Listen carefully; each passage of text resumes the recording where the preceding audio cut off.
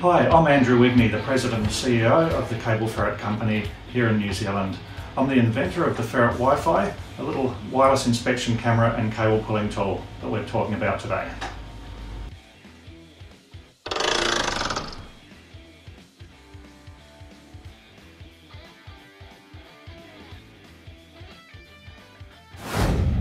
All electricians can use it for the quick look. Pull down a downlight, have a little look around, see where the transformer is, see where the cable path could be. Traditionally people grab their cell phone, they put it up into the ceiling space, record, turn it around and then have a look. The issue with doing that is while you're getting a recording to show you what's up there, you can't see which way it's actually looking to see what's there. So here you can grab your Ferret camera, even if it's in your hand, put it up into a ceiling space, turn it, see where a transformer is, see that it's safe, and then reach in. So all electricians will use it for that sort of thing. Different parts of the world, even different parts of the US, have different local regulations. In some parts of the US you have to run your power cable inside of conduit. So the Ferret's obviously not going to be used to pull through cable. In other parts you can run the low voltage cable just across the ceiling space, nice and easy. So it does vary a little bit from state to state in the US and from country to country. We haven't found a location yet though where electricians can't use it.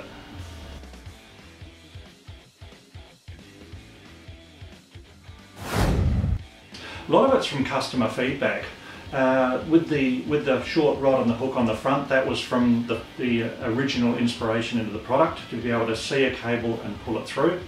But getting things like the magnet, the gooseneck, the thread adapters, everything was from customer feedback.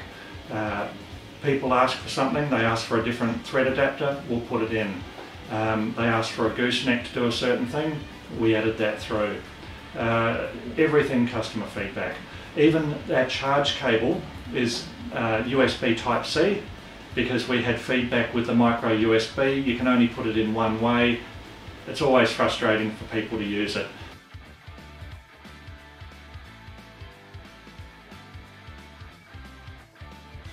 It is a difficult journey, it's an expensive journey and a time-consuming journey.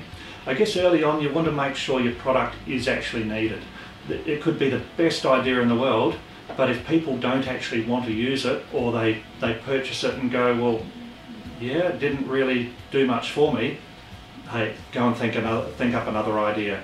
So one, you need the feedback from the field that it is something that is definitely needed.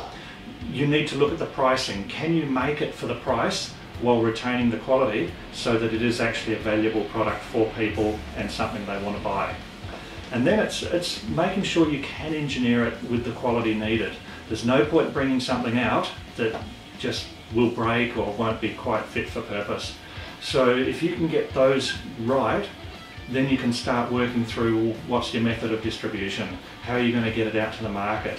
And yeah, it is a long, difficult slog.